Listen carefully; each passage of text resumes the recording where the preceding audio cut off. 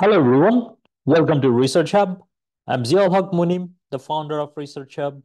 I also work as an associate professor in Norway. In this tutorial, I'm going to show you if we can use ChatGPT to generate any forecast. Here, I'm going to use the Bitcoin data as an example, but you might use any kind of data. It could be weather data, it could be demand forecasting data, it could be shipping freight rate, exchange rate, it could be any kind of data.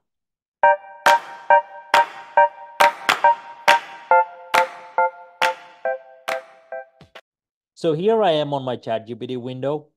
But first what I'm going to do is I'm going to download the data. So when I search in Google with Bitcoin data, I get these outcomes.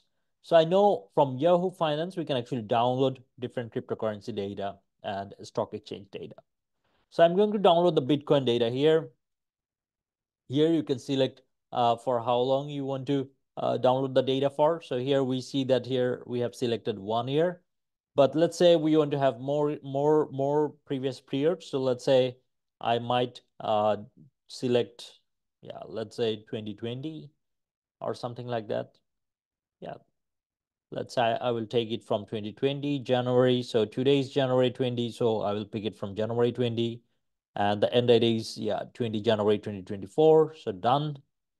Here we are looking into historical data. We are not looking into dividends or other kind of things, capital gains. We could have downloaded the data on daily level, weekly level, and monthly level. So here, Yahoo Finance does not provide us the data on every seconds or every 5 seconds or every minute or things like that. So like very extremely high frequency data, we don't get it from here. But we are going to download this daily data and we're mainly going to get these 5, 6 variables. So data, date, open, high, low, closing, adjusted closing, and volume.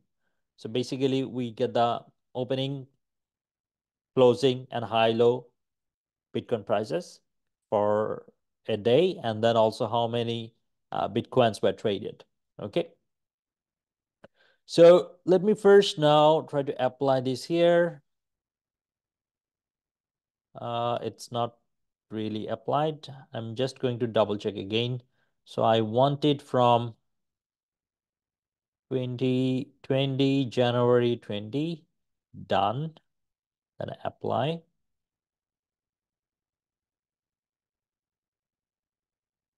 It looks it's okay. Then I'm going to click on download. So the data is now downloaded. This is BTC USD 3. So this is the version. Let's have a quick look on the data here. Yeah, here we see that data set from 20 January 2020, and it goes until today. Okay, the price we have for today. So then we're using this data, we'll try to forecast it for the next 7 days. Okay. So what we'll try to do is we're going to actually load the data, the CSV format data in ChatGPT, and we will ask it to generate the forecast inside ChatGPT using the data. Okay. And here we have done a paper sometime back about next day Bitcoin price forecasting. In that paper, we tried with 2 models. One is artificial neural network model and another is ARIMA model. I'm not going to discuss the models here, but we are going to try with one or both of those models in ChatGPT. So here I am now on ChatGPT. When using ChatGPT for this kind of forecasting, it's very important that we make very accurate prompts. The more accurate prompts we are going to make, the better outcome we will get. So let me write the prompt here. So one of the first thing we'll do is we'll actually load the data here. So here I'm going to load the data. It's this version BTC USD 3. ChatGPT now allows us to load different files. So I load the data here. And then here I'm going to use this prompt that I have written. So I'm saying that the attached dataset includes daily historical Bitcoin price from 20 January 2020 to 20 January 2024. The date column has the date information in this format. And we'd like to focus the daily highest Bitcoin price, data of which is available in the high column in the attached dataset. So use the ARIMA model for forecasting future daily highest Bitcoin price. split the historical data into training and test samples following the 80-20 rule, and provide accuracy metric MAP for the training and test samples. Then use the trained ARIMA model to forecast the daily highest Bitcoin prices from 2021. So from tomorrow to the next 7 days. Okay. So this is the prompt we are going to use, and let's see what we get. So it starts analyzing, and we are going to wait and see the whole process if it works. One of the things I would like to mention is that here you see we mentioned the data format, the date format, the columns that it should look into. We also mentioned the model it should be using. We also mentioned how they should do the train and test sample. So we have been very specific, and we also mentioned which dates it should forecast. So that's something we mentioned it and gave very clear indication, very clear prompt, and very clear guideline how it should proceed. So here we can see it's already providing us the autocorrelation plot. So that's something really nice. Here you can see and read the details of it.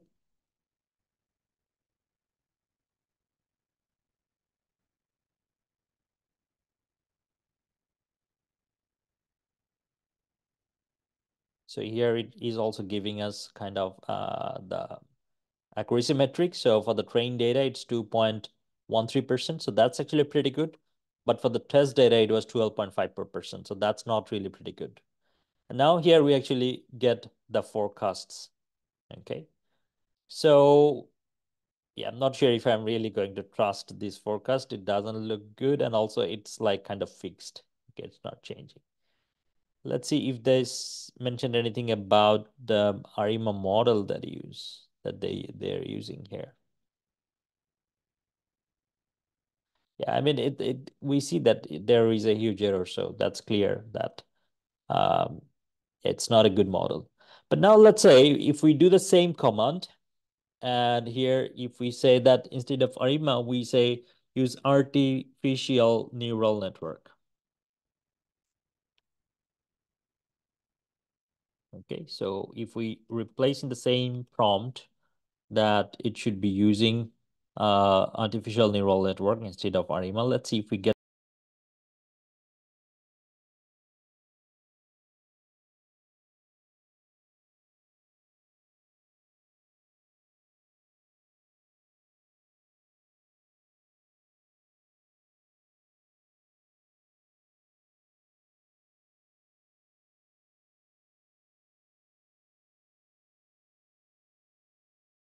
See that, it now kind of broke down the commands that we have provided. So the prompt, and what it should do based on the prompt. So it kind of broke it down here. Now it is analyzing. So I'm not really cutting anything here. We see the whole process. Yeah, so here it says that it's having some problem. It needs TensorFlow to run this, so it cannot do it.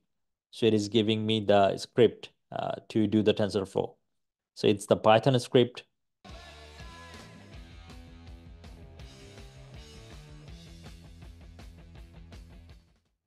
Great. So we see that it's not working. It is just telling us that we can run it in Python using this script.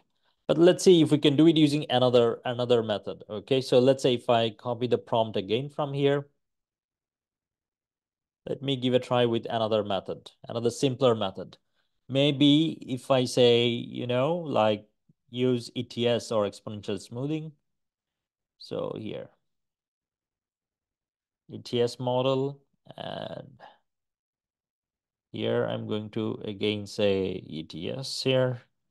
So let's see if it can do the forecast.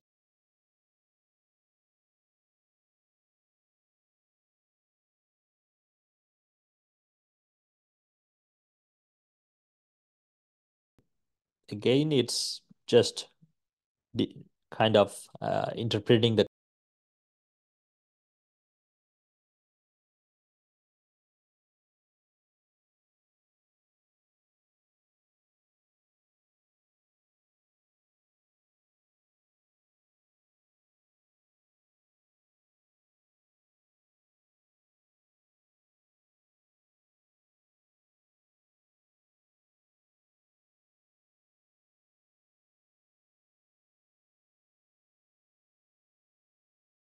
Here we see in the training data, the accuracy was 3.94%, and in the test, it's even higher. So most likely our results are not going to be really good. It's quite high error rate, right? But let's see.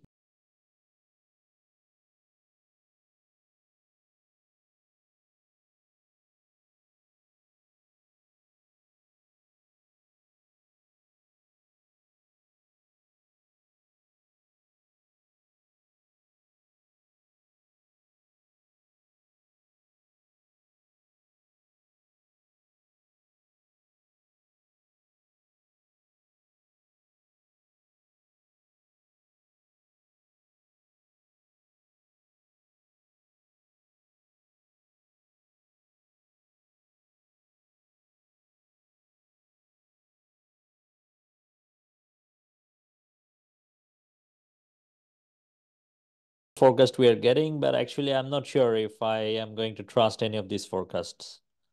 So if I see the latest price we have here, the latest prices are in the range of 41,000 something. So I'm not sure why it is really getting a such lower forecast. So I'm not really going to trust this forecast. But what I wanted to show you is that, we can actually use ChatGPT or generative AIs like this to give comments like this and get some results from it. Although it's not maybe the best, but it might improve over time and we might get better results. But in another video, I'm going to show how we can actually use the scripts, R scripts or Python scripts we get from ChatGPT and actually implement them in the R or Python setting and get much better results. So for now, that's all. Thank you so much for listening. I hope you find it interesting. Good luck with your research. Bye bye for now.